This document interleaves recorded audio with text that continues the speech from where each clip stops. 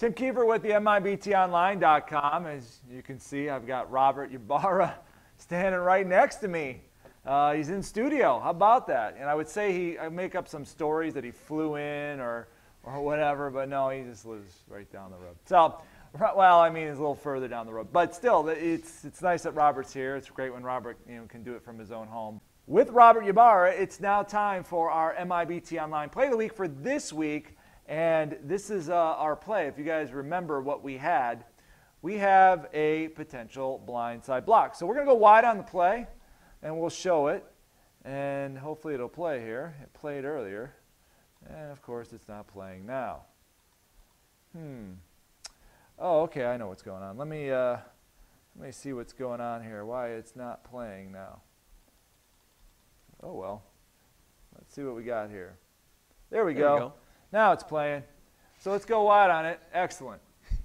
So it's the play of the week. We've got an interception followed by a run back, and we have a potential blindside block. There it was. Let's back it up. We'll look at it again. Here it comes. It's right in this area, right here.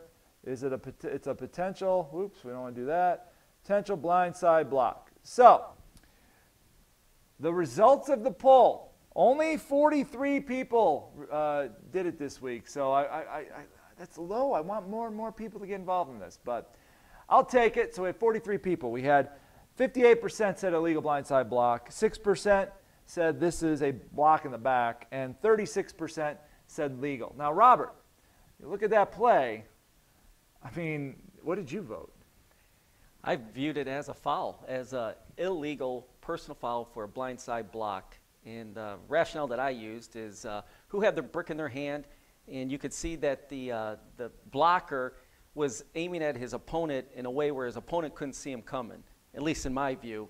And you're going to err on safety on this one, so the reason why I had the indicator of he didn't use his open hands, he dipped his shoulder into his opponent, so that indicator then solidified my view in judgment, thereby, by our rule, he did not have an opportunity to defend himself.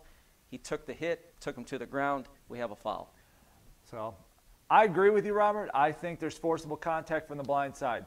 We asked ourselves the question, did the defender have a chance to see the block and defend it? No. Was the contact forcible? Yes. And was it from the blind side? Absolutely it was. So these are things that we all take into consideration when making these calls. Now it's time for our MIBT Online Play of the Week for this week, and it's September 18th. So appreciate everybody who participated last week. We need more people to participate. Tweet this out, put it on your Facebook, put it on your Instagram, show it at your association meeting. You can text us answers. We'll get to that in a minute. We'll put text number up in a minute. But this play was sent in from an official from Oregon, and I appreciate him sending it in for us to take a look at. And so it's kind of interesting because I got to meet a bunch of Oregon officials when I was at the NASO Summit that was in Washington State at Spokane a couple months ago. So it was kind of cool. I actually knew some of the people involved. So we're going to go wide on the play, and we're going to watch the play.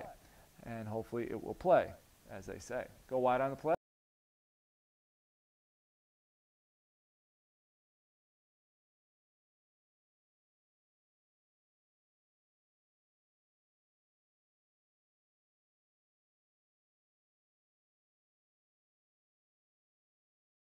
So here are your responses this week, so you can determine whether or not we have a foul. So is this a kick-catching interference? Clear as day, kick-catching interference. That's response number one.